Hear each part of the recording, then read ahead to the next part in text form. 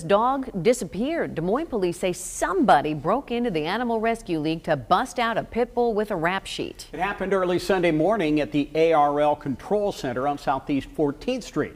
KCCI's Hannah Hilliard has the details of the breakout and tells us why police are very concerned about this dog. It was early Sunday morning. Dispatching officer at the ARL.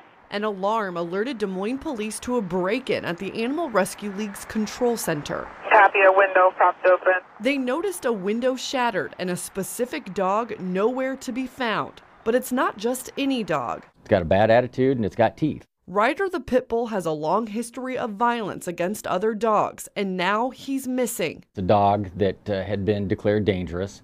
It's a pit bull that's been involved in multiple animal-on-animal bites. So it was quarantined for a reason, and we need to get that dog back. One of those reasons dates back to February, when an owner of one of Ryder's victims told police in an investigation report, quote, Ryder had his dog in his mouth and was shaking him. The Animal Rescue League declined to comment Tuesday due to the ongoing investigation.